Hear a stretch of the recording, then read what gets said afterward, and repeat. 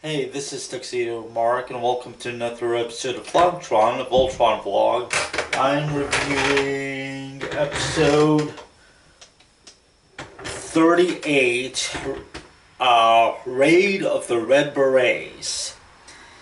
Okay, the episode starts on Planet Doom. Zarkon is berating Lotor for his continued failures.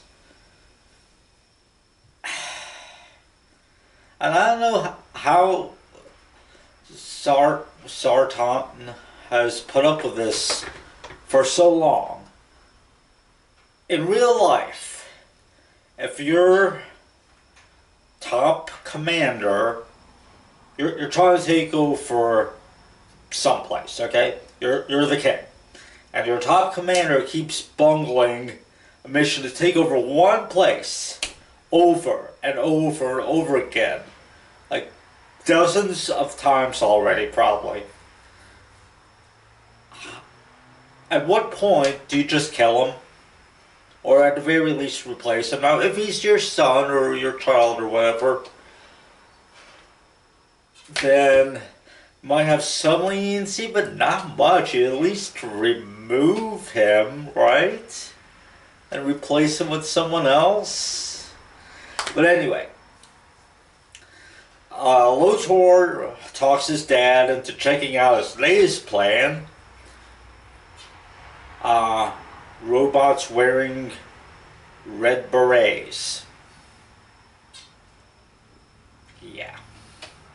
Robots wearing red berets on their heads. Anyway, so he sends the robots to Planet Eris, and apparently the original Go Line episode is very gruesome and bloody because these are assassins that slaughter the people, often in very gruesome ways. It's almost like a horror episode. Of course, all of that's removed in the American version. Anyway, the Voltron forces are on patrol.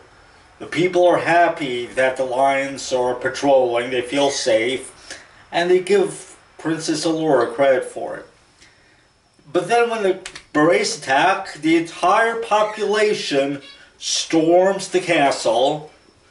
As Keith calls it Castle Eris, which is weird because it's the Castle of Lions, but whatever. And they're calling for Allura's removal. They're shouting, "Down with Allura." And when Allura learns this, she is pissed. She is seriously pissed.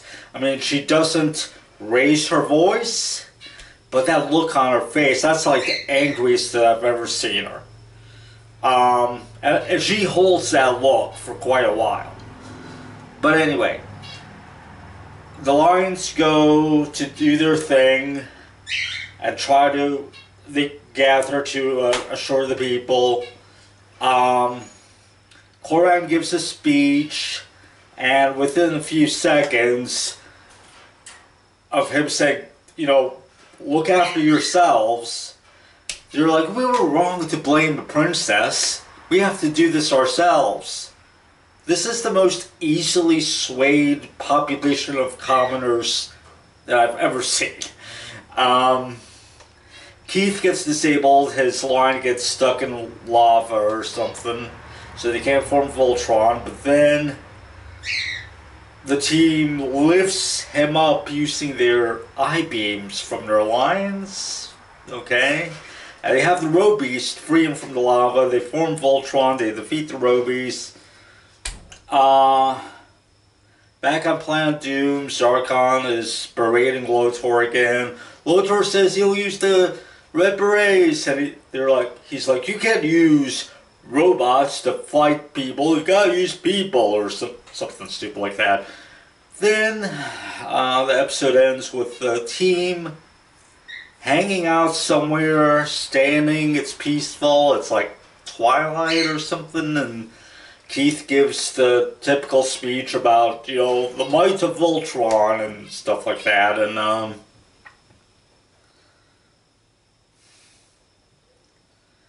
yeah, so another filler episode, but at least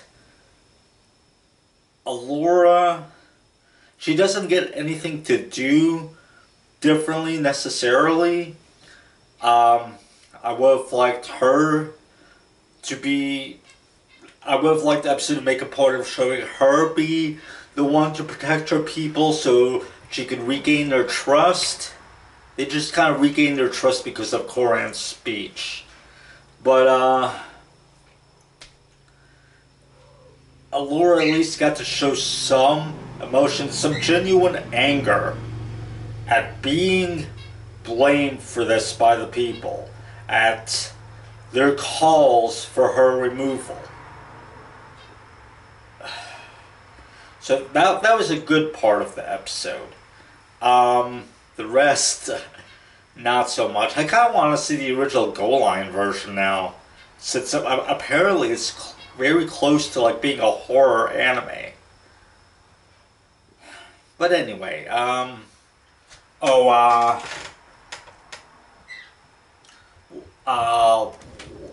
the episode uses the almost long version of the closing credits. They just removed the shots of the team on the ground in uniform. Okay, so that's it. Thanks for watching.